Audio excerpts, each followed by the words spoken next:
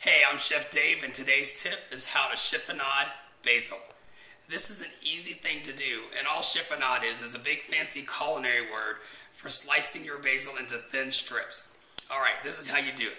You're going to take your basil fresh, and you're going to put it on your cutting board, doing the bigger leaves to the smaller leaves first. Just like this. And then the smaller leaves go in the middle.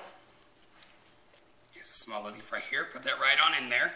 And then all you're going to do is you're going to roll it like a cigar. And then you're going to take your chef's knife and cut, if there's any stems, you just want to remove those. And slice them into thin slices just like this. And this is how you chiffonade basil. Now here's another tip for you to remember when it comes to fresh herbs. You only want to use them at the end of your cooking process, or if you're only going to cook them for less than 30 minutes. Fresh herbs are very sensitive to heat, and they will actually turn black and they will turn bitter if you use them for longer than 30 minutes in any kind of cooking. So I like to take fresh basil just before it goes out on the table and just to flash it right into my tomato sauce or right into my potatoes, and the flavor is so good.